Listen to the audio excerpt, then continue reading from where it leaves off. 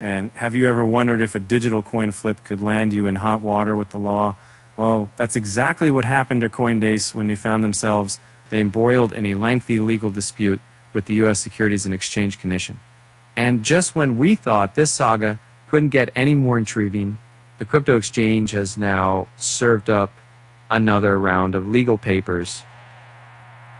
And they're better healthcare for smaller signs that truly treat somebody. I see that better in WeGame, and we made a shirt from the eCity, and I had the latest signs to make it sense, and that's the cost of what this sees.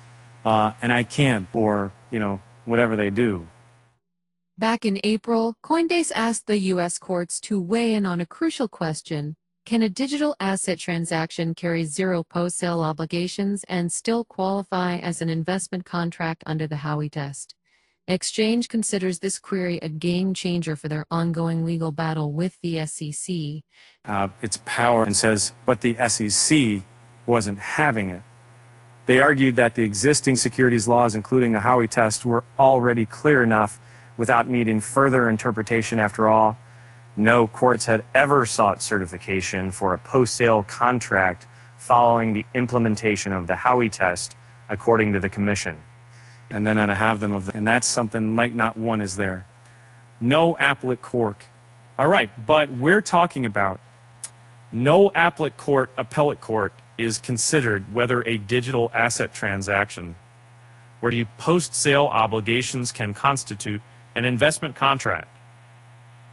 There's many, and maybe still keep it, Sturgis or something, or team. And after a minute, we made a 5 years attention and revenge for a cross, even time matters.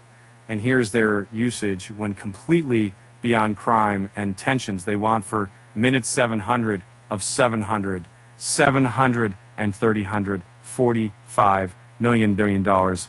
I forget, this legal dance doesn't come cheap. On the mountains of document requests and subpoenas flying left and right, both parties are gearing up for a costly showdown. And speaking of shows, here's a little something to lighten the mood. Why did the SEC join Twitter? To follow the Howey test account, of course. Get it? Because they're always keeping track of those investments.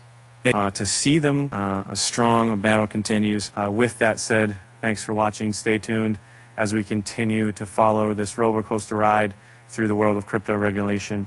Until next time,